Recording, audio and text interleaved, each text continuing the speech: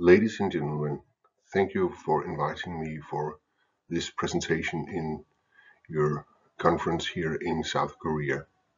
My name is Øystein Leonardsen and I work as the senior consultant in the city of Copenhagen. Today I'm going to talk on the retrofit challenge in Copenhagen in the green and just transition. As we are all aware of, the global temperature has been constantly rising since we started the Industrial Revolution back in the 18th century. Therefore, Copenhagen has taken a very ambitious goal of becoming CO2 neutral in 2025. It began in 2012, where we adopted the Copenhagen Climate Plan 2025, and during this period we have adopted 3 roadmaps, one in 2016, one in 2018, and now once again in 2020. This roadmap has been an effective tool to ensure that the goals that we set out has been evaluated and adjusted to the change of time. And most of the consumption from the carbon emissions comes from energy use in buildings and from transportation. And we will here try to address the issues concerning the consumption from the build sector. We want to reduce heat consumption by 20%, the electricity consumption by 20%, and also installing solar panels corresponding to 1% of the electricity consumption in 2025. But how can we do that? Right now, when we look at the Copenhagen, especially the old part, Copenhagen is dominated by pre-1960 buildings who needs refurbishment to meet modern energy standards.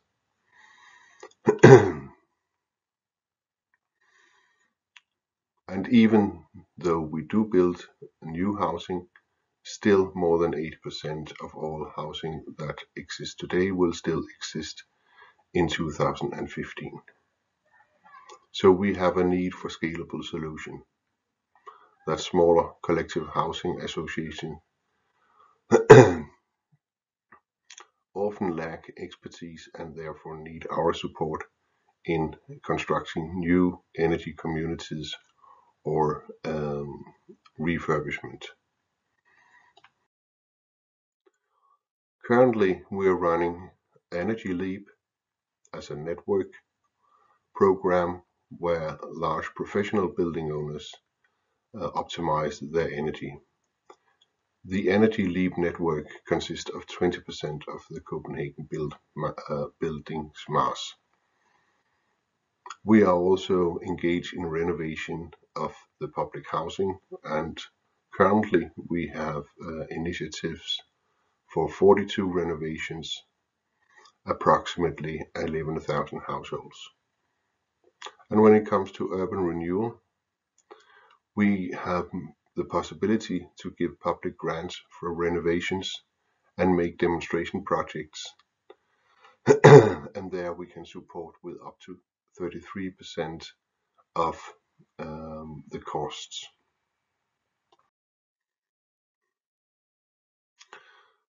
To make things more effective, to drive the development, we have developed what we call a climate task force. And the organization of the climate task force is to make an vertical organizational structure between the citizens and the central strategic level. Here at the Integrated Urban Renewal, we work with the single estates, the citizens and the neighborhoods, and at the Climate Secretariat, they work with the centralized and the strategic level. And closing the gap between the local and the strategic level is one of many barriers for changing the city systems. I assume that you will know that in your city as well. So, how do local demonstration areas look like?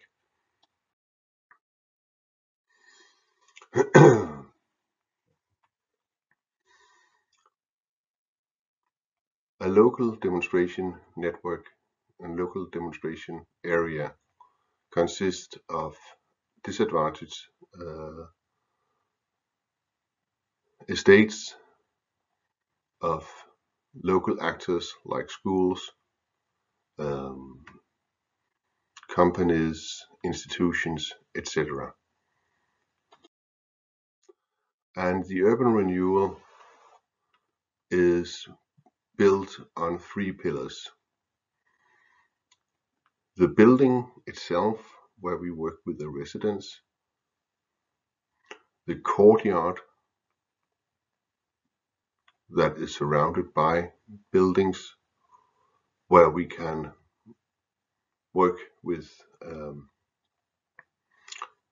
quite a string of initiatives, and then the area where the buildings, the courtyards and everybody is, where we work holistically for a 5-year period.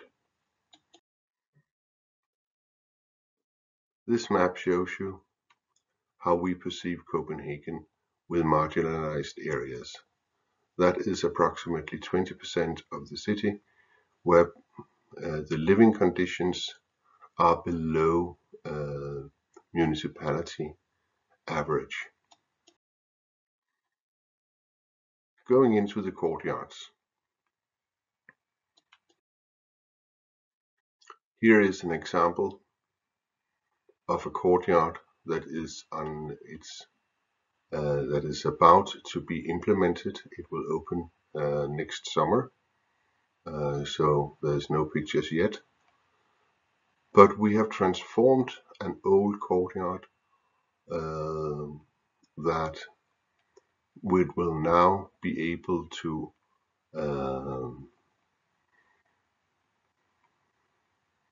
stimulate the senses by sounds and lights, will be able to withhold stormwater and rain, and thereby ensuring that cellars and the neighborhood is not flooded. And also we have here worked with carbon emission neutral machinery in the construction and with circular economy in the design. And the result is that 93% of the inhabitants voted yes, that we have the first courtyard with a rainwater lake, and that the building and the construction through circular thinking has been lowered tremendously. Looking at buildings, we are currently engaged in setting up solar panels in the solar district northwest. One of the main concerns when we talk about the existing city is that solar panels not only should be effective from an energy point of view, but also aesthetically acceptable. Therefore, we have here developed new solar panels with red tiles that imitate the original red tiles of the neighborhood and thereby ensuring that the architectural heritage is not jeopardized. Another example is the Copenhagen climate block. It just opened this summer, where a whole block of apartments has been renovated, and we have put up a new facade on the inside that shows different use of technologies, different use of materials, and designing it by an open source, meaning that anybody can copy the blueprint, can have access to the technologies if they want to.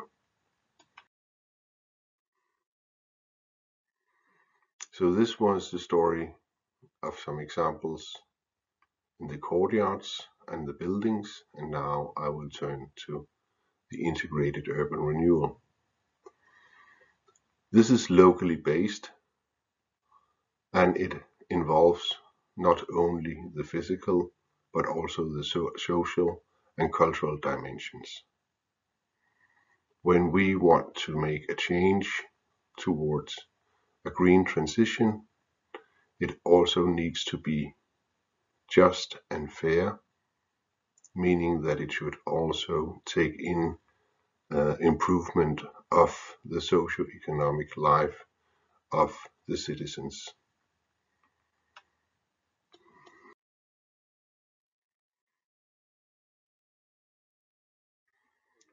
In South Harbour district, we worked from 2014 until last year, 2019, by establishing an energy forum where we dived into the South Harbour situation to see if we could improve not only living conditions but also the energy transition.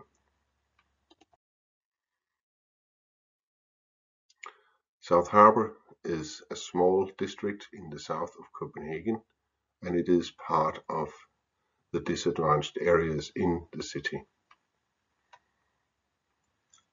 There live approximately 10,000 people in this area, and it's distributed over 7,500 apartments. In 2014, we looked at the use of heat, and the map shows here that the best consumption level, green, is not represented. The next best is not represented either. That it is the two lowest heat consumption areas in the city.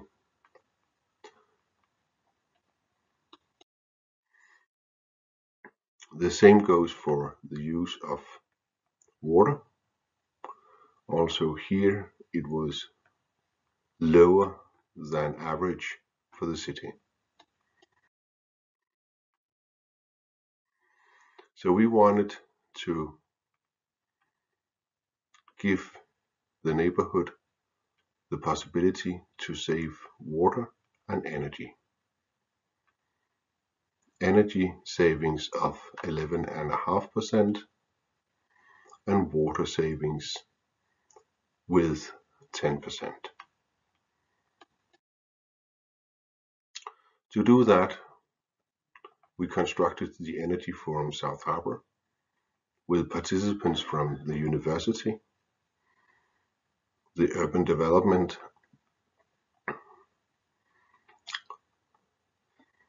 the local committee, the Climate Secretariat at the Technical and Environmental Administration. We wanted to target building owners in apartment buildings,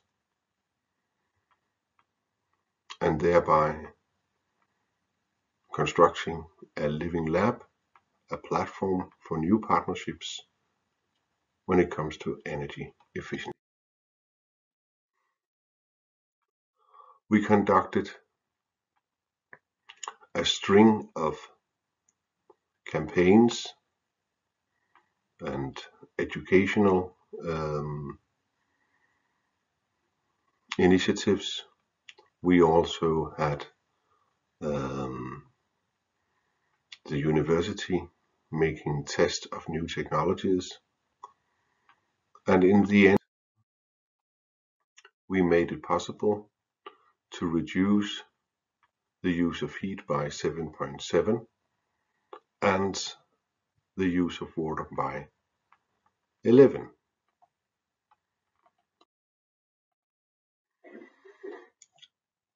Now we are taking the experience from South Harbor to two new areas, one in Aldersrogade,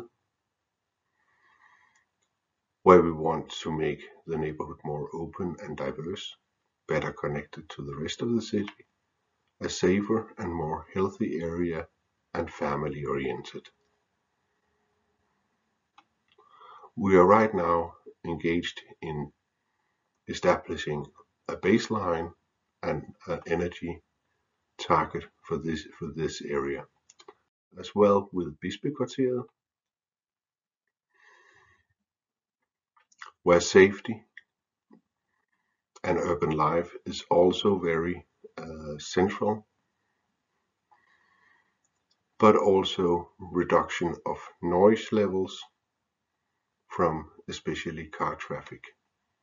This is an area where we also would like to think more electrical mobility into the plan. So the goal of the Climate Task Force is to integrate the Copenhagen Climate Plan, closing the gap between the citizens and the strategic level, engage the citizens in the green transformation, and collect and scale the good solutions to other parts of Copenhagen.